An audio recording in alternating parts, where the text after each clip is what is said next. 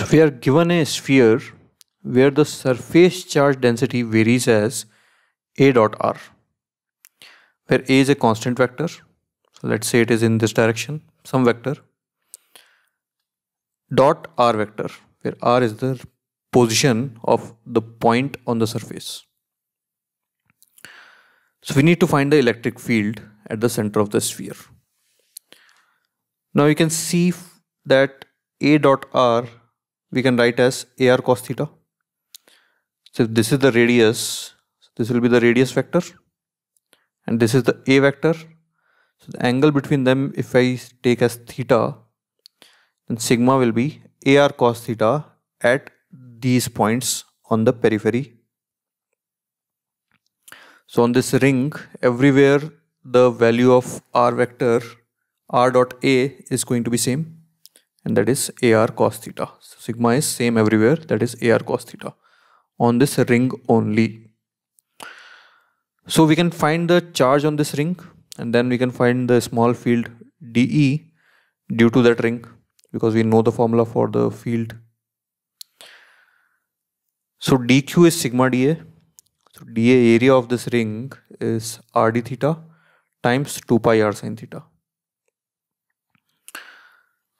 So r d theta into 2 pi r sin theta times sigma. Sigma is AR cos theta. Now we know this formula for the ring.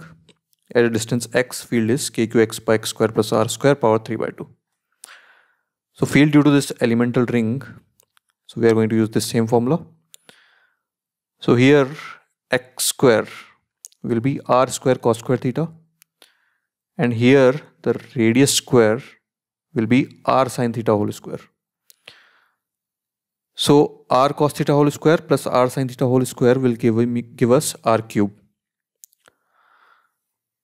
And numerator we have k into dq into x, which is r cos theta. So this distance is r cos theta.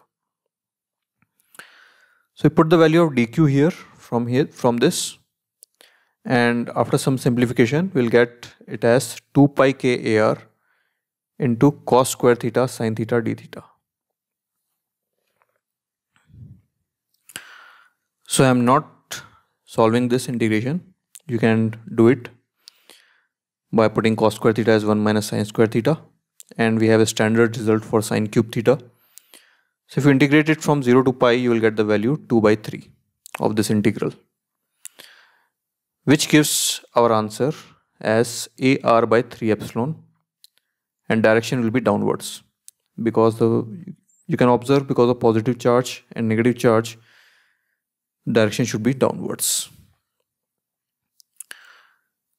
So we can write that as, instead of A, we can write it as minus A vector. So in the vector form, this is the electric field, which is our answer.